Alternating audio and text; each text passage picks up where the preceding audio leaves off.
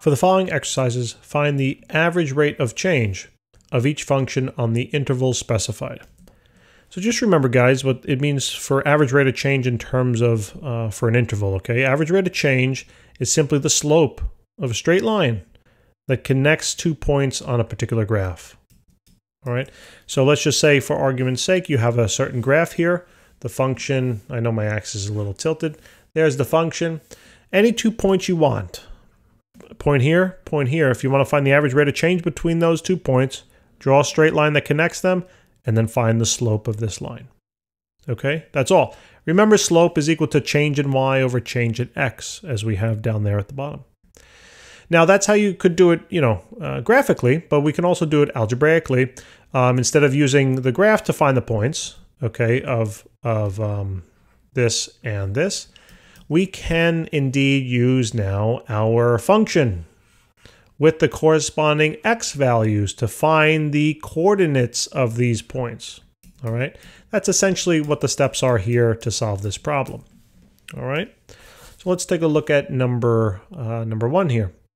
So these are the x values. Let's call this one x1 and this x2. Now let's begin with x1. Take x1 and plug it on in. Now x is just the same as the x, so there really is nothing to do here. This I could just write as g of x is equal to, I'm basically just rewriting it, 3x squared minus 2. All right, so this is my y value. Remember, g of x you can just think of as the y value. So this is the y, and my corresponding value for x was x. So my coordinates here would be x, comma, 3x squared minus 2. Okay, those would be the coordinates of this point. All right. Now, next, do it for x2. So here we have g now of x plus h. And that's now going to equal 3. Wherever you see x, put now an x plus h in for it, squared minus 2. All right, let's FOIL this. All right, meaning we're going to do x plus h times x plus h. Right, x times x times h times x, and then h times h. All right, I'm just going to erase it because I won't have too much space here. So the value now that we will get is going to be 3 times x squared plus 2xh plus h squared minus 2. Okay, minus 2. And now I can distribute the 3 if I wanted. Okay, where it would be now 3x plus 6h xh plus then 3h squared. All right, so that's what I'm going to do as I write my coordinate, just to save a little space again. Okay, so the x value is this weird thing, right? It's x plus h this time. And the y value is this weird thing, right? Remember, I'm going to distribute the 3. So this is 3x squared plus 6xh plus 3h squared minus then 2. Okay? All right. Now that we have our x, let me make that a little neater. Now that we have our x and y coordinates, all right, I'll label this one x1 just like I did over here. And therefore, this is going to be y1. This is our x2 and this is our y2. So now I'm going to use the slope formula. Okay? And move it up a little bit. So this is going to now be the y2 value here. So we have 3x squared plus 6xh plus 3h squared minus 2. Then minus now the y1 value. So I'll put that in brackets. 3x squared minus 2. Okay? All divided now by the x2 value of x plus h, then minus my x1 value of just x. Then notice some things will cancel. These x's go bye-bye. All right? And the other thing that I can cancel is that when I distribute this negative, right, this 3x squared becomes negative, so I can cancel that with that one. And this negative 2 will become a positive 2, so that will cancel with that. All right? So what we are left with now is we are now left with, and I'm just going to reorganize this slightly. I'm going to write it as 3h squared plus 6xh, all divided now by h. And I realize I got an h in common at the top, right? And so if I actually pull one of them out, or right from each term, I get this as the result, 3h plus 6x, all divided by h, right? I just pulled out a common h between those two terms. And then look, right? I can cancel those h's. So this is now the most simplified way to write your answer. So it's 3, so it's 3h plus 6x. That is the answer for that problem, all right? Now, look at how repetitive this is going to get. Let's do the same thing for this one now, okay? Here's our x1, and here is our x2. So first, let's work with the x1 value. So we have a of 9 will be equal to 1 over 9 plus 4, and we get then a of 9 being equal to 1 over 13. Okay, this is the y value, right? And this was your x value. So my first point is going to be 9 comma 1/13. Okay, great.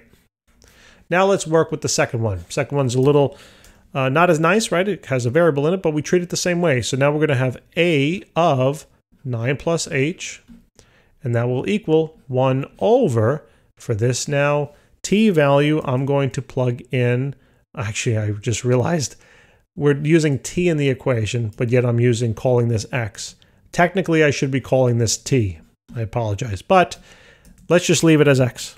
All right, it's easier to, we know the coordinates are x comma y, so we're just leaving it as x. So let's plug in for t here, let's plug in this 9 plus h value. 9 plus h, and then add 4 to it. So what do we have here? We now have 9 plus h is equal to 1 over, you would combine the 9 and the 4, so that's 13, right? 13 plus h. Okay, this is essentially your y value, so the coordinates now are going to be, here's your x, 9 plus h, and here is your y value, 1 over 13 plus h. And there we go. Okay, so we have now our two coordinate values. So what are we going to do? Plug it on into the slope formula. Remember the slope, I wrote it down here for you guys. It's y2 minus y1 over x2 minus x1. So here's our, so let's label this x1, and this will be y1. This will be x2, and this will be y2. So let's take that that y2 value, 1 over 113, well, not 113, 1 over 13 plus h. Right now, minus the y1, so that's 1 over 13. Then divided now by, here's our x2 value of 9 plus h, and here's our x1 value of 9. So what can we do with this? Well, we can definitely already cancel those 9s, right? That works. And now, you could leave the answer in that way.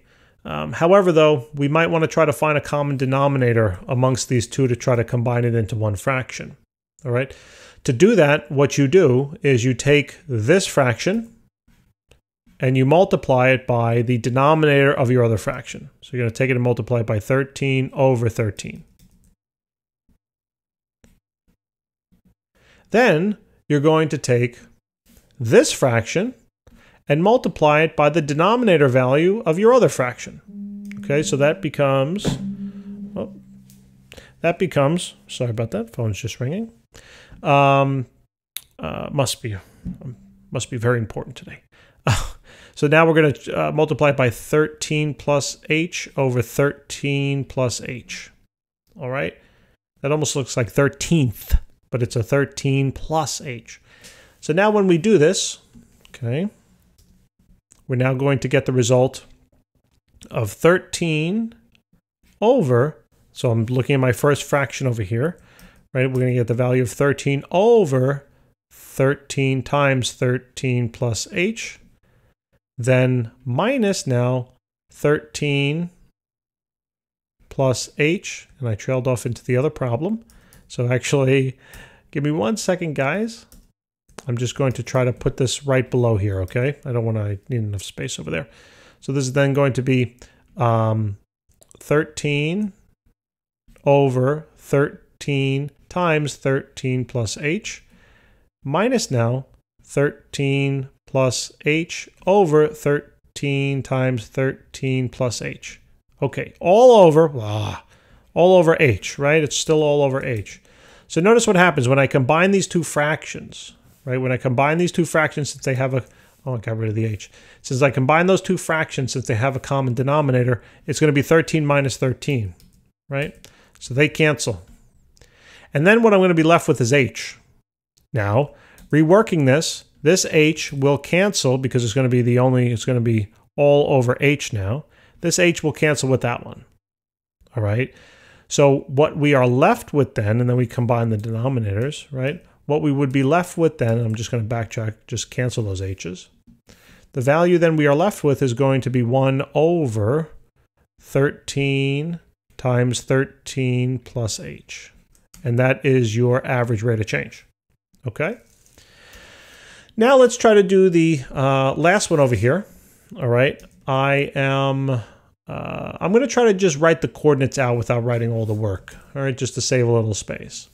So here we're going to have our first x1 value is 1, and then the corresponding y value here, when we plug in this for x, it would be 1 over then 4, right? So I know that this is going to be 1/4. Okay, that's my first step. Then I'm now going to take this and, oops, this thing, right, and plug it on in for my x. So I know that, and to find y, that is, this is my x2 value, so that's 1 plus h. And my y2 value, without simplifying anything, I'm just going to write 1 plus h plus 3, right? And I can combine the 1 and the 3 here, so that would be 4, right? I'll do that. Okay, so this would be 4 plus h. All right, here's the second step. Now I can start plugging these into my slope. So this is x1, y1, and there's going to be x2, y2. So for the slope, we take the y2 value. So it's 1 over 4 plus h. Okay. Then minus our y1 value of 1/4 of 1 over 4. This whole thing now divided by x2, which is 1 plus h, minus x1, which was 1. Okay, so notice what's going to happen here. The denominators cancel. And what we are left with again, we are left with this very similar fraction to what we had before. So what I'm going to do is do the same process here. Let me just move this over slightly. Okay, I'm going to multiply this fraction by the value of the denominator of the other fraction, 4 over 4. Then what I'm going to do is multiply now this fraction by the denominator of the other one, 4 plus h over 4 plus h. Okay, and what do we get as a result? So let's first look at this. So we are going to get now 4 over 4 times 4 plus h, minus now, minus 4, all right, plus h, all over 4 times 4 plus h. Look at that, there's the common denominators. And then this whole thing now is divided now by just h by itself because we canceled the ones. Now what I'm going to do is combine these, okay? So I realize that when I combine the numerators here, because I can do that since I have now common denominators, I realize the 4s are going to cancel, right? And what I'm left with then is I'm left with then, and I just realized did I make a silly mistake? Yes, I made a silly mistake on the other one here, guys, right? There is a negative sign here. So technically this should have been a -1. My apologies. All right. So same thing here. We're going to work through the same process. So this is, we would distribute the negative there. So this is negative h all over. This is 4 times 4 plus h all over now h. And what I can do now is I can multiply by the reciprocal, right, of the denominator. When you have a fraction divided by some other value, you can take this fraction and divide it by the reciprocal of this. Okay, that might make it easier to see. So I'm going to rewrite this. Okay, this is negative h over 4 times 4 plus h, then multiply it by the reciprocal of h, which means that's 1 over h. Okay, and notice now how the h's will cancel. All right, and what you're left with, and that's why I realize I left out that negative, that's what happens. You really want to write the work out. It would be best. I always do that, but it's just not enough space here. So this becomes now -1 over 4 times 4 plus h. And that is then the average rate of change for the last function here. So guys, I really do hope this helped. All right. Please subscribe if you can. And if not, no big deal. We still love you anyway. All right. Take care.